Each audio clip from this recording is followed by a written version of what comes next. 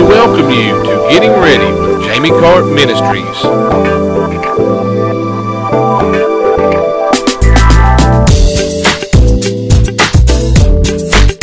Get ready. Are you ready? Get ready. Are you ready? Here we go. So, to remind our hearts, the Lord has had us for quite some time on learning about our birthrights, learning about what we actually already own, and helping us to understand that when we got born again, we got, you talk about a package. We got so much within that. We had with salvation and prosperity and healing and protection, and so many things come within that whole place of when we got born again. And so a lot of times, and we've used this example, this is me upside and down. We have a car, right? And we have a book that tells us, think of it this way, we have a book that tells us what everything in that car, in it and on it, will do. And what you shouldn't do, and what you should do. And when you should do it. Ask me how many times I've got in the car book and looked in the book. Okay, the answer is 0. Okay, why? Why haven't I done that? Well, the only reason I know is that this is what I would normally do. I'd say, Dwayne, you know how to do that? Instead of me looking in the book myself. Ooh, yes, Lord, I heard that. There's a lot of people that go to church and they only want someone to tell them what they need to do without them doing anything about it, right? But the Bible says faith without works is dead. So if you were to ask me something about that car, I would only be able to tell you the things that I know.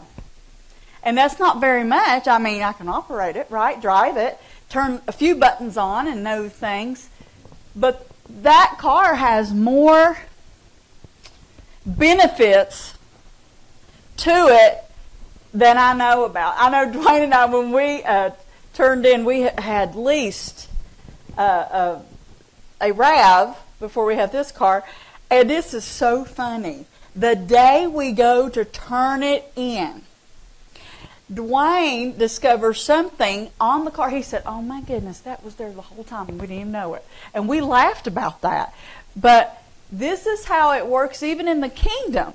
We possess things. We have an owner's manual that tells us how to do life, that tells us about our inheritance, that tells us about healing, that tells us so much. Yet if we never get in it and we never do what it says and we only are going off of what someone else is telling us, we'll only know so much, right? So that's why we're very adamant here at the ministry to make sure that you're getting fed all the time. Even sending out, the word is sent out every day. And that's a beautiful thing. That there's a feeding going on. So that inheritance that we have, there's so much that's within it. So the Lord has had us week by week breaking things down, and as the Lord gives us the wisdom on it, we are going forth in it and going deep. So why do we need to know? Well, it's actually biblical that we understand our inheritance. Ephesians 1:18 through 23 says, by having the eyes of your heart flooded with light. How do we get our hearts flooded with light? By the Word of God, by hearing the Word, getting it down in it, watering those seeds, and then doing them. By having the eyes of your heart flooded with light, so that you can know and understand some wonderful things. The hope to which He has called you, and how rich you are, hallelujah, how rich is His glorious inheritance in the saints. So we're That's why, of course, we are going over our inheritance. Amen. And so, his set apart ones. And so that you can know and understand what is the immeasurable, it's unlimited, and surpassing greatness of his power that's in us and for us who believe. Everybody say, who believe. As demonstrated in the working of his mighty strength. So I'm going to take you back a few Sundays. Remember, we were having prayer on a Sunday morning, and the Lord for a few weeks was having us to really target healing. Do you remember the scripture that said the same Spirit that raised Christ from the dead lives in you and is quickening your mortal bodies? So the Holy Spirit that raised Christ from the dead lives inside of you if you're born again. And inside of you, he is quickening. He is healing. He is renewing you on your insides. Amen. But it's for those who believe. You have to have that revelation. You have to remember, oh, Holy Spirit, you are quickening that in my body. You are quickening this in my life. You are quickening and helping me with my mind. You are quickening, Lord, in our finances. In Jesus' name, amen. So you can ask the Holy Spirit to help and quicken in all areas of your life. Here's the greatest thing is that the Word is saying in your mortal bodies, he is doing something. So this right here is saying so that we would know and understand about our inheritance and how big and limited, immeasurable, surpassing greatness is his power that's in us and for us who believe. As demonstrated in the working of his mighty strength that's working for those who believe. Working. He's in us. Amen. And this is that power. Praise the Lord. We got a lot to learn about the power of God. We really do. But how exciting is that? What a subject to learn and grow up in and mature. I'm excited about that. So, we'll do that together. Ephesians 1:18-23, continuing, which he exerted in Christ when he raised him from the dead and seated him in his own right hand in the heavenly places, far above all rule and authority and power and dominion and every name that is named. In case we don't get that, let's really see it. There's no one above him. Isn't that wonderful? Amen. Not only in this age and in this world, but also in the age and the world which are to come. Thank you, Jesus, for doing all you've done. And he has put all things under his feet and has appointed him the universal and supreme head of the church. A headship exercised throughout the church, which is his body. The church is his body. He is the head. The fullness of him who fills all in all, for in that body lives the full measure of him who makes everything complete and who fills everything everywhere with himself. Man, our Jesus is so big. He's such a big deal. I mean, that sounds like a very small thing to say. He's such a big deal. Praise the Lord. And we get to be a part of what he's doing. We get to be a part of his plan.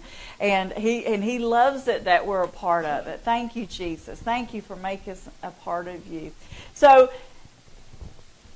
just want to real quick take us back to that word foot. Joshua 1:3, 6, and 7 says, wherever you set foot, you will be on land I have given you. Be strong and courageous, for you are the one who will lead these people to possess all the land I swore to their ancestors I will give them. Of course, this is the God speaking to Joshua. And Pastor Dwayne was ministering on this, and this was a few years ago now. And yet I want to remind you of something. God is still wanting his church to use their feet and put it on the devil's head and crush his head. That's what we as the body have been told to do. Praise the King forevermore. And God is still giving his people land. God is still giving his people the land of their ancestors. Hallelujah. That wasn't just a one time. That was, of course, for the land and the nation of Israel, to whom we support and stand with. Yet at the same time, he is still giving his tribes, his people, the lands to which that now it is our inheritance also. Isn't that great? So as he was ministering on that on the 17th of March, showing this picture, and the Lord said, it's a foot. And it goes all the way back. Think about that.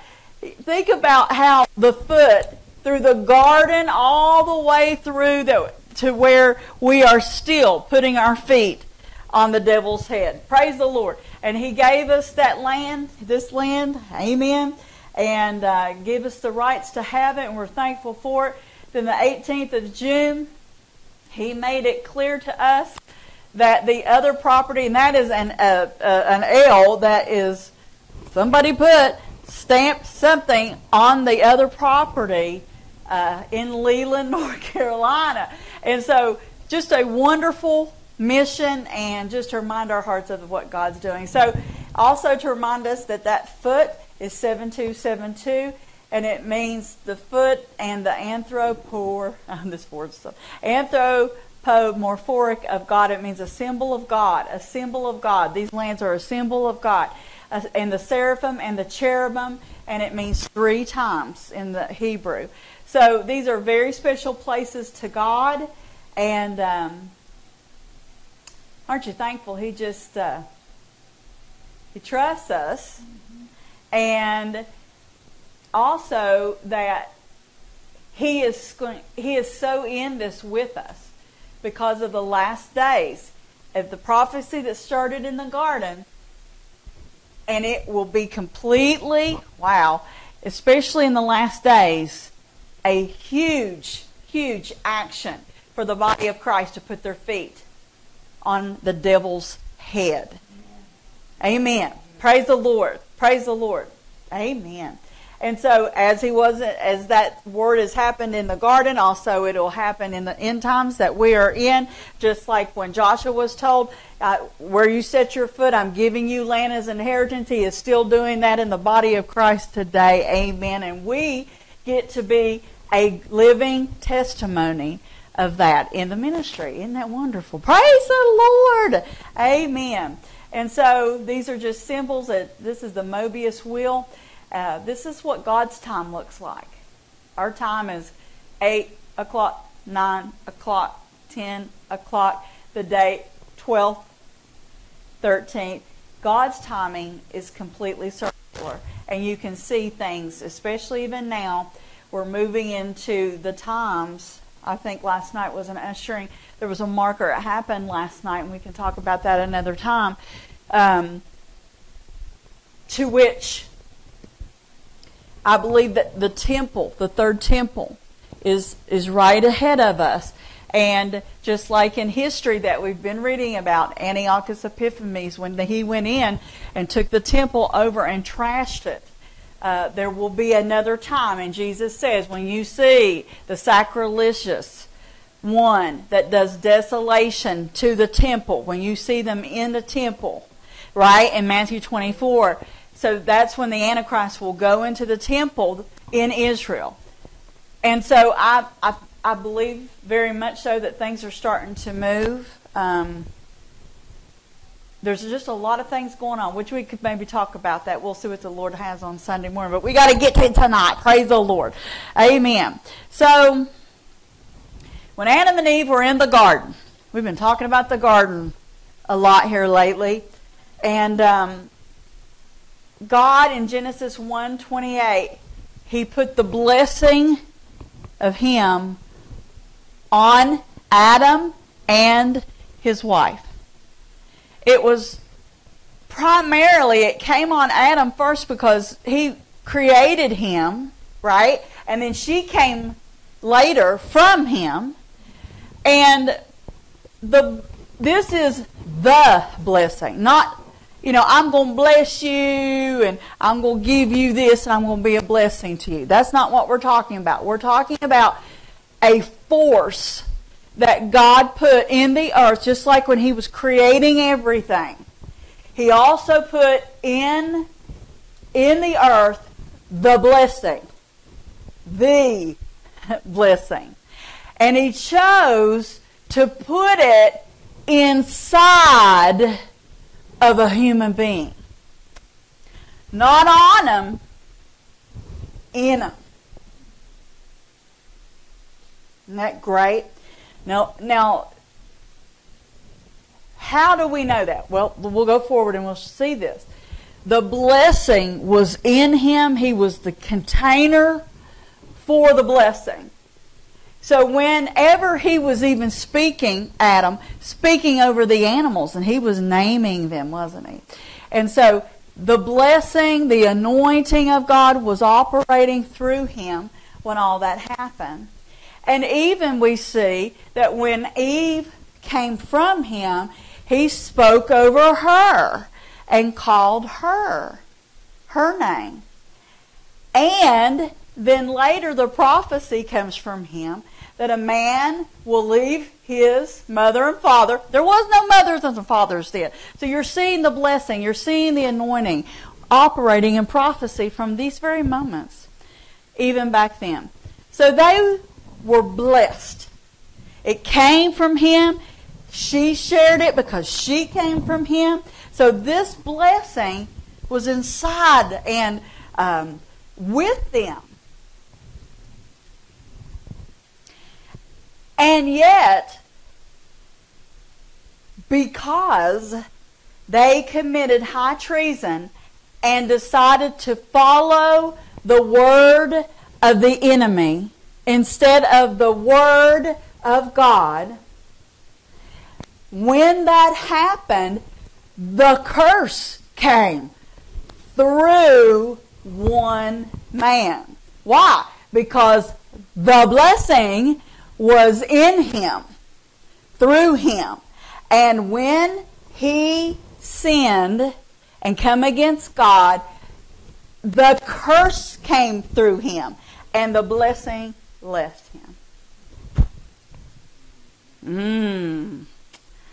And so everything got cursed, right? Everything, the whole earth got cursed. The animals got cursed, the ground got cursed, and the blessing was not out here, it was inside of them. So when they changed and followed the enemy, that's how the curse came in. The curse came in the earth through one man. That's what the Bible said. One man. And it had to come through him, not outside of him, not from the garden, through him. Got that? That was just brand new off the press for me a few days ago, because the earth was not administering the blessing. The earth was receiving the blessing from what was flowing from him. And so when they committed that high treason and wanted to be like God, I want you to think about that. I heard Brother Andrew Womack, which Dwayne and I are personally partners with him. Don't get to watch them as much as I used to, but I try to pick it up, with the ministries that we partner with. And I heard him say this, and it stuck with me. And he said that Adam and Eve wanted to be like God, right? That they wanted to know more. They wanted to know good and evil, because the enemy was telling them half-truths. And the devil, that's what got him kicked out of heaven. He wanted to be like God. So when they took the bait of him, they then become the enemy's servant. And that's why, in case, I didn't have these answers that I have now. I remember I worked with this lady at Mount Olive, and she was a good friend of mine. But I would minister to her all the time, and she would just refuse to give her life to the Lord. And one day she was just kind of angry with me, kind of like that with me, and she said, "Why does God send people to hell if He loves them?" And I, of course, told her that's the person's choice. I knew, part what to say, but this is the answer right here: is that Adam and Eve followed the devil instead of God. And so hell was never meant for mankind. It was meant for the devil and all his angels. So when mankind followed him, it made them they were going to follow him right into hell. So our King Jesus made a way so that we wouldn't have to go to hell. He came to save our lives, and He has. But we have to accept. Praise the Lord. So, we talked about this a while back to remind our heart, the samika. And this is what they would do in the Old Testament when they had sin in their lives. They would bring an animal and they would bring it to the temple area on the outside where the burnt offering is. And that would be accepted. And the priests would then, they would put them together. And the person would transfer. They'd put their head on the bull or the animal's head. They would for sure put their hands on that animal's head, and they would transfer their sin onto that animal. And then the animal was sacrificed and blood was shed on their behalf. So that's what happened in the Old Testament. So when Jesus, the last, amen, lamb, came to save our lives, this is what we know here. 1 Corinthians 11, 24 through 25. This is at Passover. And at the feast, He said, and when He had given thanks, He broke it and said, "This is my body, which is for you. Do this in remembrance of me." In the same way, in the same way, after supper, He took the cup, saying, "This cup is the new covenant in my blood. Do this whenever you drink it in remembrance of me." So He wanted His body to be remembered. And by partaking, eating of Him, drinking of Him, remembering what He was about to do. Now we can remember what He did do. And He laid down His life. He used His body the entire time He was here. And He shed His blood. Now, when you look up that word remembrance, it literally means to remind myself. And it means to journey to where I'm remembering leads me or extends me to. So when Jesus was saying that to them and us, He was telling us, remind yourself of what I've done. Well, He's now done. He was going to do. Remind yourself. Remind yourself. Take yourself in your imagination there. And the first three letters of that word is Strong's number 303. And it means you can go up in remembering. You can go upwards, between, backwards, over and over and over again. Praise the Lord. So the Lord really wants us to know that it is important that we remember what He has done for us. Therefore, it's very important, as we've just read in the Scripture, that we understand our inheritance, because that's why He did all of that. So that we would have this great inheritance, including salvation, including that we didn't have to go to hell, and everything else that comes in this inheritance. But we have to remember that we have this because a great price was paid. Everything was paid for. Everything was paid for. We won't need anything else. Everything is paid for. Praise the Lord. So our job is to, of course, take communion, remind ourselves, eat and drink of Him, just like He said, and remember. Remember. You know, if I don't think on these things, if I'll not do it a couple of days, I can start I'm starting to not think like I should. That's one of the things Dwayne and I really strive to do. There's times we do excuse ourselves.